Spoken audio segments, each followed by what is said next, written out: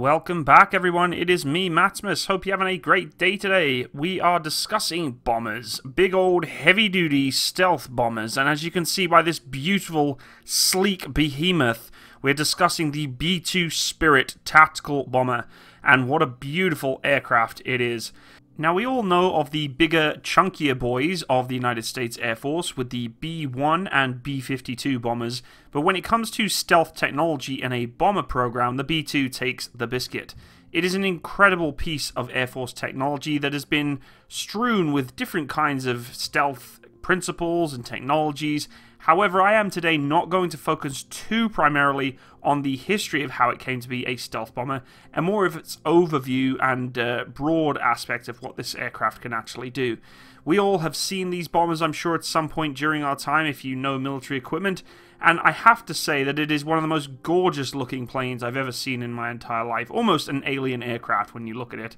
Its configuration really is quite unique, and the fact that it is basically a flying wing, and that's exactly what it is. The way that it defines stealth technology has been very, very interesting, and I've been doing a lot of research on it, but as I said, there's just too much to talk about to bring you the history of stealth technology of this aircraft, so we're just going to give you a little bit of an overview of exactly what it came to be and where it came from. So of course its little brothers, or maybe bigger brothers, the B-1 and the B-52, really defined a huge capability for the United States Air Force in delivering massive payloads of bombs to environments that are long, long ways away. And that was key. They needed tactical, nuclear, and conventional bombers to be able to strike targets throughout the Cold War. However, these bombers were quite easily seen in the radar perspective, and they needed to find something that could be tactically engaging of targets without being seen from radar or SAM signatures. And in the Cold War, the Russians were doing quite a lot to try and counter this. Their radar and SAM systems have always been quite renowned at being extremely good at tracking aircraft today, and of course technology is spinning out of control when it comes to stealth and radar today, hence that will probably be a video for another day. But the big boys like the B-52 were just very easy to shoot down and were not capable of engaging more secret or tactical locations than what the B-2 could, and hence why the requirement of it was needed by the United States Air Force. For 10 years, from 1979 to 1989, the development of the B-2 was kept very secret. Inside that dark and blackened world of secrecy, thousands of people worked there, wondering and creating a stealth bomber unlike anything the aerospace world had ever seen. Engineers had been thinking about how to counter airborne tracking radars practically since its invention. During World War II, British engineers theorized about creating a plasma field around an aircraft to obscure its radar return. If they could find a material with the right electrical properties, it could disrupt normal radar return at certain frequencies. The B-2, however, emerged from a top-secret 1970s research plan into the very low observable technologies. Body and wing surfaces blended together smoothly to deflect radar. Engines were buried in its wing to conceal the fans and cut exhaust signatures, and the radar-absorbent coatings added even more camouflage. Redundant computers managed all functions, and to the point of which if the computers were just turned off for even a slight second, the aircraft would go into complete problems. Designed as a nuclear bomber initially for striking the Soviet Union, the B-2 was redesigned for conventional war when the Soviet threat faded in 1980. The B-2 Spirit entered the United States Air Force service in 1993 as the world's first stealth, quote, bomber. This long-range, four-engine subsonic Northrop aircraft was a flying wing in every sense of the word, with no fuselage or tail at all. It draws its stealthiness from extremely low radar, acoustic, infrared, and visual signatures, plus its advanced avionics. These, in combination, thwarted most detection and tracking systems that might have allowed a foe to detect missiles or interceptors against it. The B-2 was publicly displayed on November 22, 1988, when it was rolled out of its hangar at Air Force Plant 42, Palmdale, California. Its first flight was July 17, 1989. The B-2 Combined Test Force Air Flight Test Center at Edwards Air Force Base, California, is responsible for all the flight testing and the engineering, manufacturing, and development of the aircraft and the B-2s in general. Because of the B-2's extremely high cost, the US cut production from a planned 132 of these aircraft to only 21. The B-2 made its first combat debut in March 24, 1999 in Operation Allied Force. Two B-2s, after 16-hour flights from Whitman Air Force Base, each dropped 16 GPS-aided bombs on Serb targets, scoring 32 direct hits. In October 2001, 6 B-2s opened the war in Afghanistan. All 6 flew sorties lasting more than 40 hours to hit Al-Qaeda and Taliban targets. The B-2s made huge contributions in Iraq in 2003 and in Libya in 2011. The bomber can still deliver nuclear weapons today if required, and let's hope it never does. This is primarily the main focus for the United States Air Force when using this bomber. It's designed as a tactical strike aircraft, unlike the B-52 and B-1s, which are still tactical and can deliver nuclear weapons, but in terms of engagements from a secret or more resistant to SAM engagements, these aircrafts are the one they're going to pick. Northrop Grumman Corporation is the United States Air Force's prime contractor of the B-2 Spirit stealth bomber, which is one of the most survivable aircraft in the world and is a key component of the nation's long-range strike arsenal. The B-2 is the only aircraft that combines stealth, long-range, large payload, and precision weapons delivery in one single platform. Its unique capabilities allow it to penetrate an enemy's most sophisticated defenses and hold at risk their most valued and heavily defended targets. However, technology is progressing so quickly with radar and stealth technology that the B-2 slowly but surely is becoming somewhat obsolete against the more advanced anti-aircraft weapon systems. The B-2 meets the Air Force's requirement for the long-range, lethal and survivable systems to project air power anywhere in the world. It can fly 6,000 nautical miles unrefueled and 10,000 nautical miles with just one air refueling, giving it the ability to fly to any point on the globe within hours. The B-2 fleet currently consists of around 20 aircraft, 19 of which are based at Whiteman Air Force Base, home of the 509th Bomb Wing. One aircraft is also assigned to the flight testing base at Edwards Air Force Base, California, to validate software and weapon system upgrades when they come. One aircraft, the Spirit of Kansas, unfortunately was lost in February 2008 in a crash that occurred while the aircraft was attempting to take off from Anderson Air Force Base in Guam. The B-2 Spirit bomber is a flying wing aircraft with a 2-pilot crew. The multi-role aircraft can be configured for delivery of conventional or nuclear weapons with the in-flight refueling, which can reach targets anywhere in the world. However, its primary focus is more precision-guided weapon systems instead of the more conventional dumb bombs. The aircraft is using a powered 4 F118 GE 100 turbofan engines, which produce a huge amount of power. It has twin side-by-side weapon bays capable of carrying a total of approximately 44,000 pounds of weapons, and the B-2's low observable characteristics provide a very low radar cross-section as well as reduced electromagnetic, infrared visual and acoustic signatures in general. For single integrated operational plan missions, the B-2 can carry and deliver B-61 and B-83 type nuclear weapons. The principal conventional weapon is the near-precision 2,000-pound Global Positioning System guided GBU-31 JDAM or JDAM, Joint Direct Attack Munition, with a Mark 84 general purpose warhead or a BLU-109 penetrator warhead for bunker busting. Additional conventional weapons include the GBU-37 GPS guided 4,700 pound penetration weapon, limited inventory for a B-2, which is a very unique weapon for this aircraft, the Mark 82 500 pound general purpose bomb, the Mark 84 2000 general purpose bomb, the CBU 87, 89 and 97 cluster bombs, which are nasty bits of equipment when they're launched, and the M117 750 pound general purpose bomb.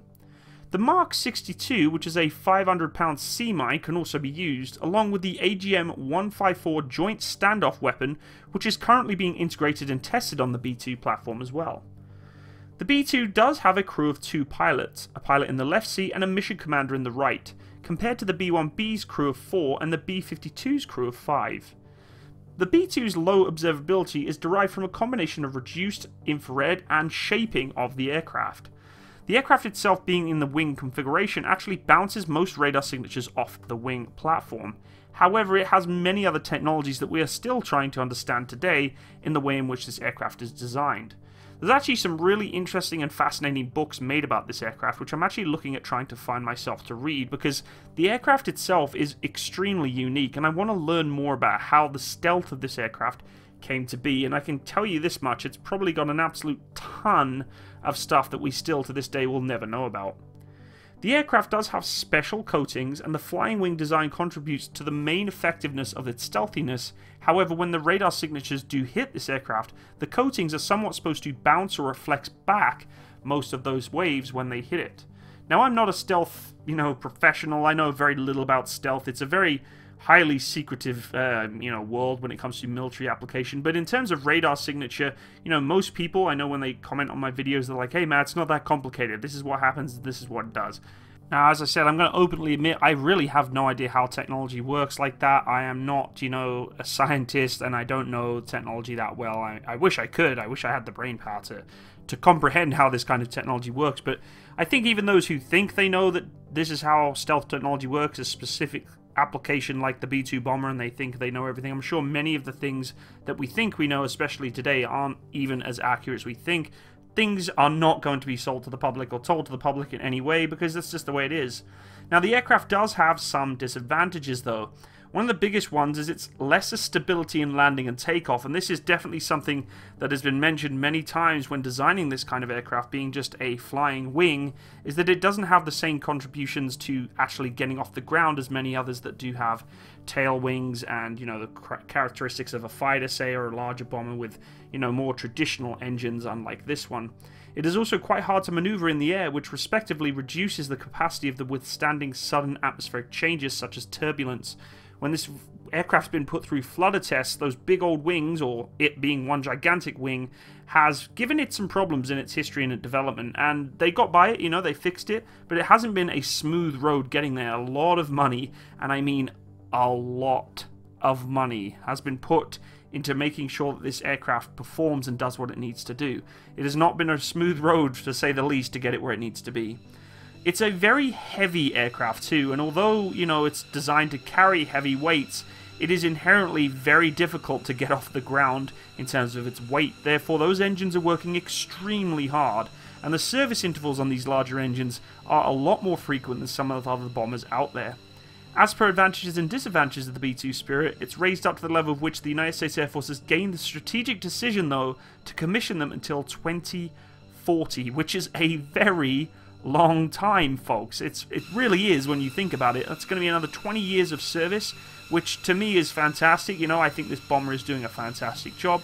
It looks gorgeous, and I just like to see, aircraft like this stay in service. We've already seen the F-117 Nighthawk going out of service. It's not being used anymore.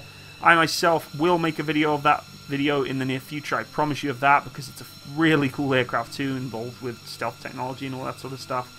But it's really interesting to see that the United States Air Force is investing further, development into this aircraft into the future. There are going to be upgrades of this aircraft, including of the B-21 bomber, which, there's a lot of different controversial comments coming out about what they're going to do in terms of the replacement for this bomber in the future. Because you've got to remember, these aircraft are not designed within a couple of years. It takes many years to develop, aircraft that are actually going to take over this role of being this strategic stealth application bomber.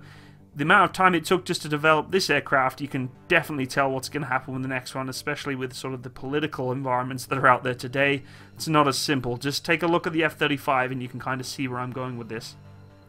Now, the aircrafts, in terms of actually doing missions, today they are used primarily for conventional bombing. Of course, we don't have nuclear capability that we require, but the fact of the matter is that they're being used in situations where really they don't need to have this huge stealth signature, because there's no threat to them in most of the environments they're being sent to. However, the battle space is ever-changing, and the situations are ever-changing, of which the United States Air Force needs to apply these kind of bombers to. And that's not saying that just because it's not being used in stealth application or a requirement for, anti-SAM deterrence, that it's never going to be ever again. I can clearly see this aircraft being put into environments in the future, especially within the next 20 years, where it needs to overcome high-threat SAM environments or radar detectable environments. And let's hope that its technology that it hosts today is still applicable in the next 20 years.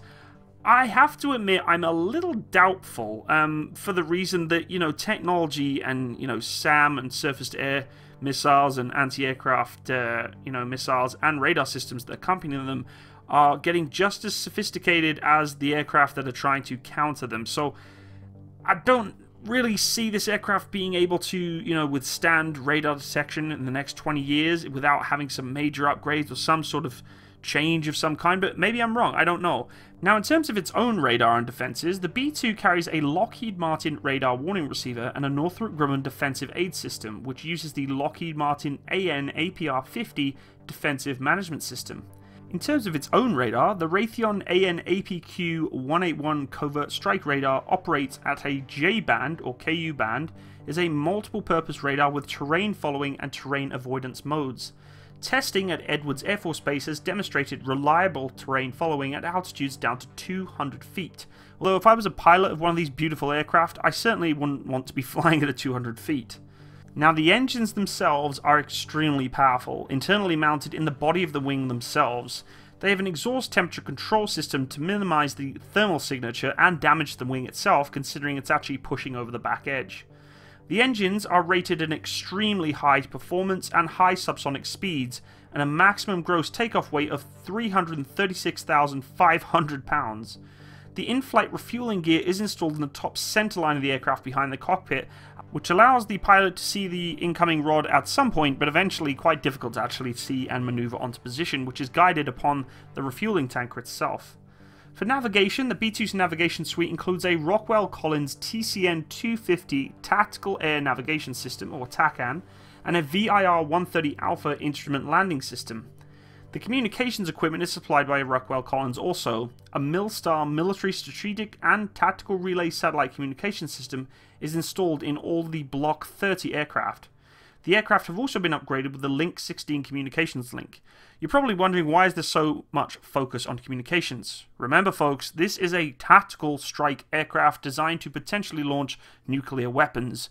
If there was a launch code sent to this aircraft to actually engage a launch, then this has to be of the most accurate and quick timing to allow them to launch at the appropriate time with the correct signal and authorization from the big old boss behind the chair.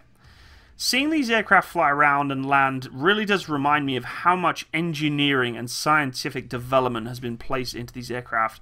These bombers that you see right now are actually landing in my home country of England, and they just look absolutely gorgeous. Even the sound of them, those big heavy-duty engines being able to lift that much weight, they are really, really impressive. And say what you want about stealth technology, I'm sure many of you are very triggered and upset right now in me even discussing stealth technology, because you're probably saying stealth is not a thing anymore, technology's taking it over, these bombers are redundant, so on and so forth. You know, and that's, you know, your own say. I'm not going to, you know, fight you against that. Maybe you're right, maybe you're not. But just the grand scheme of these bombers and what's been put into them in terms of advancement from, you know, simple stealth technology to an insane amount of stealth technology, to me is really freaking impressive. Its capability of being able to launch such massive payloads too, and at the same time not being detected, is pretty darn impressive also. So that is it for today on our military aviation video of the B-2 Spirit. I hope you enjoyed it and learnt a little bit about it. If you want to know more, I'm sure you're going to be able to look and research your own ways of finding what's going on with this aircraft in terms of stealth. But if you did enjoy and you want to see future videos from me, please hit that little bell button by the subscribe button so you can be notified of any upcoming videos I make in the future. If you want to check out my Discord and come hang out and chat with me, the link is in the description below. And thank you to everyone who's been supporting me on Patreon with any donations you've been making. I cannot express how much I appreciate that. It really does help the channel out a lot, so thank you so much to you who have been interested in and have been donating towards my Patreon. If you wish to, it is in the description box below as well. Thank you again everyone, and have an absolutely outstanding day. All the best, and bye-bye.